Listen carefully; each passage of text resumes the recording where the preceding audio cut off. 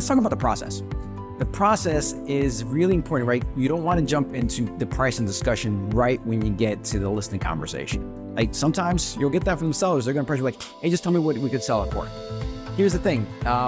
You wouldn't have time to show all your value. So you want to build rapport, right? You want to walk around the house while you're showing the house, build rapport. You want to ask a bunch of questions about their goals so you understand what they need and want to achieve. And then you want to go through the process of what it looks like is going to work with you as a listing agent.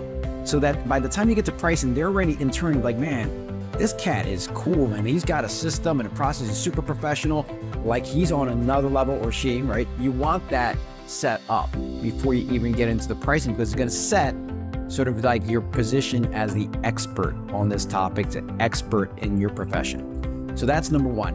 Have that pricing discussion definitely after you're building rapport, asking questions,